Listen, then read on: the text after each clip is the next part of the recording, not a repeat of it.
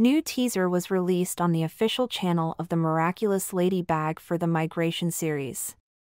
Today we will talk about everything that is known about this series to date. There are many sides to Luca. Sure, he's Julika's twin brother, but he's also like a big brother to his friends, including Marinette and Adrian. They both like to seek his advice, as Luca always has an inspiring quote to give them.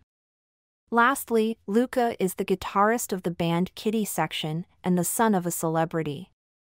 And this side of Luca's will pique the interest of label owner Bob Roth, who's ready for anything to make money. But Bob Roth underestimates Luca, who's ready for anything to defend his values and his friends.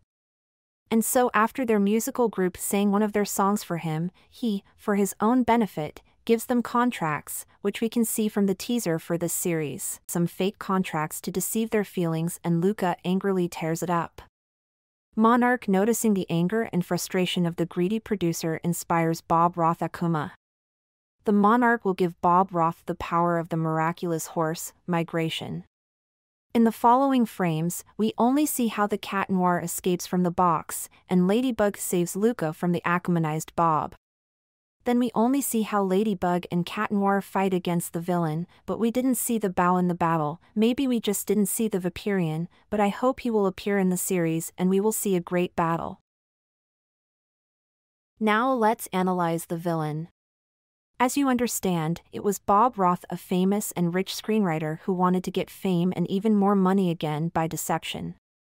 Let me remind you that Luca was Akumanized for the first time precisely because of this producer. In that episode he also tried to deceive them and stole a song from them, but Ladybug was able to expose him and shake his reputation.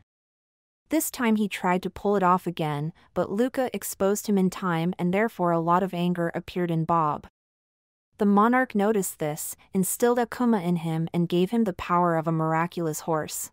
He turned into a golden man, which fully reflects his greed for money. It also displays his weapon in the teaser. It is clearly visible that this is a large euro coin that works like a boomerang.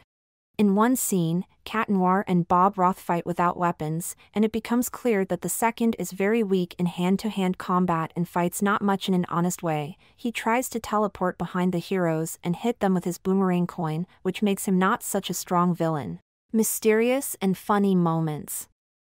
There weren't that many of them, but the first funny moment was Bob Roth in a scuba diver's suit, who was then thrown overboard by Anarcha. And the second is a mysterious knitting needle that Ladybug holds in her hand, and next to her is Luca. Maybe it's just her strength, but then why is Luca there and why is she not with Cat Noir throughout the teaser? There are a lot of questions and few answers, which is why it will be very interesting to find out what it really is for. So write in the comments, what kind of knitting needle does Ladybug have in her hand? Well, it was a review of the new teaser of the Miraculous Ladybug, and if you liked it, then like and subscribe so YouTube will be able to understand that you like the theme of Ladybug and will recommend more videos with this animated series.